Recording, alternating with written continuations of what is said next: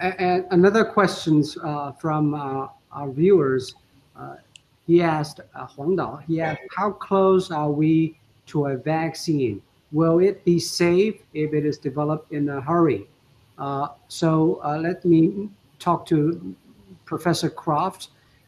Earlier, Dr. Hanafi also mentioned probably it will take some time to have vaccine, but how close are we? And is it safe to use a new vaccine when we're still fighting this virus? I think we can trust that the laboratories developing this will test in the careful procedures that are necessary for doing this. So we have two developments at the moment. We have some tests of medication that can help to treat patients that are already infected. And we have seen some reports during the last few days that there is progress.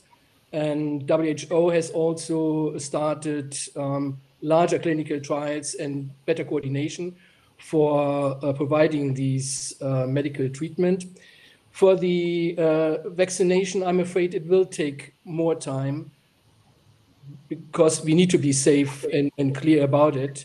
And I would like to echo what my colleague from Norway said. The most important issue is really to be clearly transparent and open and provide necessary information and avoid that there are conspiracy theories and other debates that just confuse people. So I think the more transparent and clear we are about this, the better it is for the entire public debate. And also this reassure the population, even in a very critical situation.